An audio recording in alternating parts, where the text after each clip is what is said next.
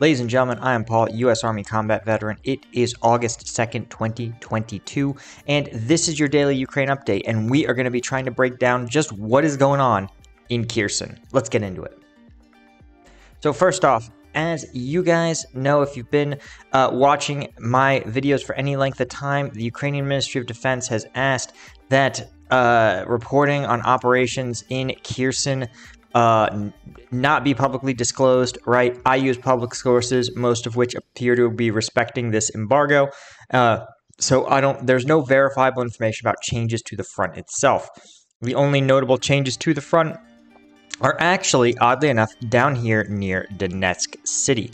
And this has not been a very active front. It appears that the Russian forces have been focusing their offensive operations near Bakhmut, and the Ukrainian forces, of course, have been focusing their offensive operations near Kherson. So it's strange to see that, for some reason, suddenly, Russian forces have seized this chunk of the H3 highway. You can see the progress that they've made here. And this could literally be an accident, where when you have very thinly spread forces, right, where both sides are kind of in a holding pattern, you can sometimes find that small changes in terrain, slight repositioning of forces, somebody finds just a dead spot in the coverage and is able to sneak out a little advance.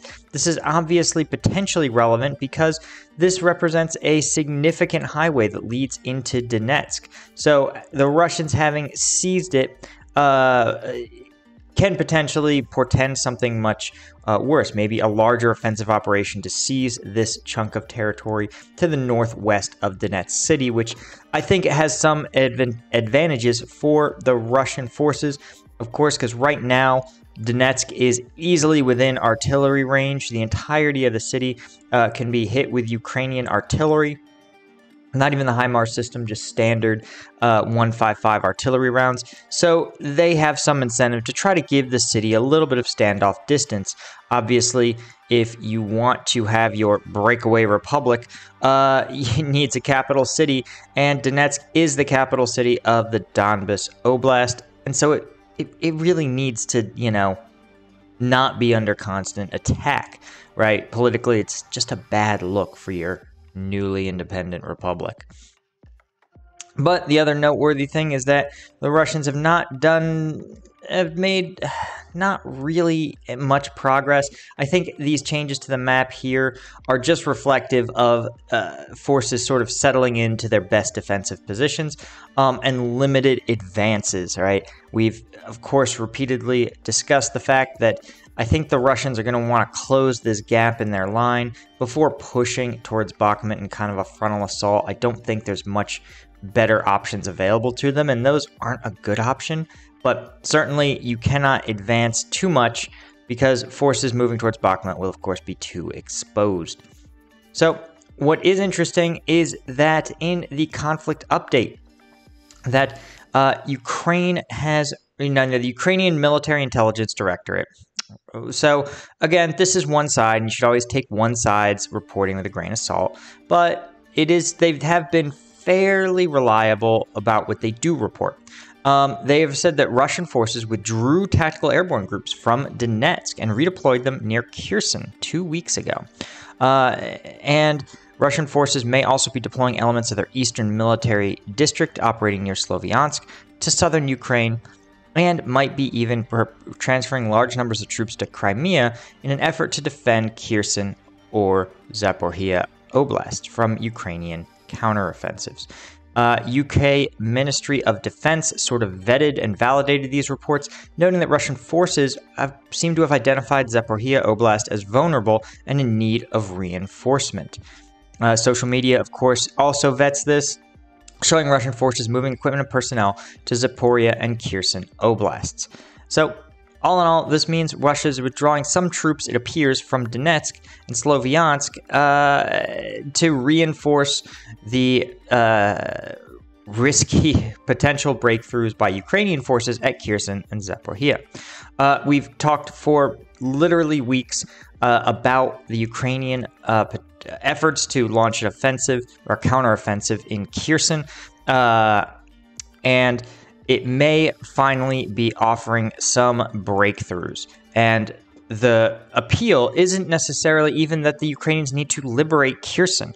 Though we have discussed that I think if there is a major push going on, it's probably happening now, right? Because they've taken out one of the major resupply bridges to Kherson, isolating Russian forces there, and usually that's going to be coordinated with a hard push into Ukraine, into your defending forces, right? You want them to burn as many men and material as possible while it's as hard as possible for them to get reinforced.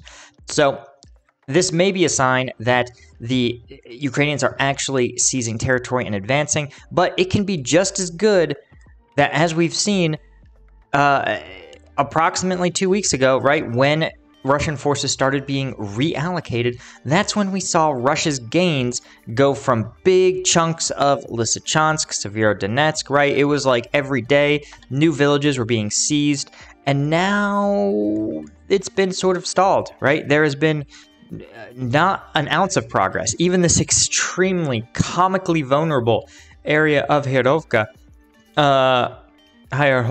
it hasn't been seized by Russian forces. And even to the south, where they're focusing their efforts, where they're going all in, it's taken them weeks to seize this power plant and this reservoir. So if this is the maximum concentration of Russian forces, of Russian effort, it hasn't been very considerable. So again, it may be a sign that even if the Kherson offensive doesn't necessarily produce considerable territorial gains, it still is diluting Russian combat power in a way that is extremely, extremely difficult, making it extremely difficult for them to launch concentrated, meaningful offensive operations.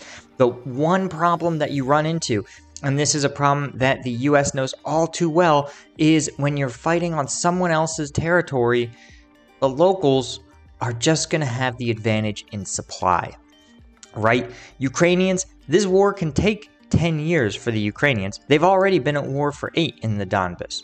So another couple of years is nothing to them. While Russia certainly is an adjacent country, it is not the same thing as fighting on their home turf, right? There will always be new Ukrainians, but at some point, Russians will get tired of their sons being sent to these places outside of Russia to fight and die for no reason. So it means that even if Ukraine's victories are simply burning Russian men and material, it doesn't necessarily require them, right? It doesn't necessarily mean that it's a stalemate, right? And so what you may start to see, you may see Russian offensive operations grind to a complete standstill. You may also start to see some reversals. I'll be very curious in the next several weeks if Ukraine is willing to publicly acknowledge territories seized near Kherson.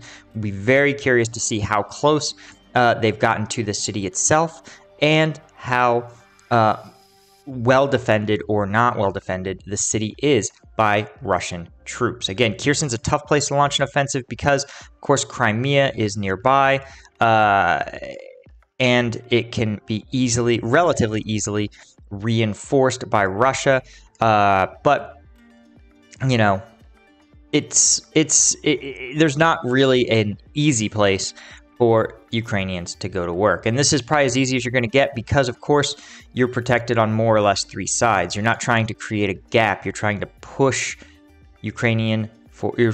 Russian forces along a single front, push them out. So anyway, guys, that is all we had for today. Of course, as always, thanks for joining me. If you want to see some breakdowns of combat videos that are just a little too spicy for YouTube, of course, become a member of the Patreon. Patreon video is a couple of days late, but do not fear, patrons. It's going to be a good one. And of course, I'm going to see you guys in the next one.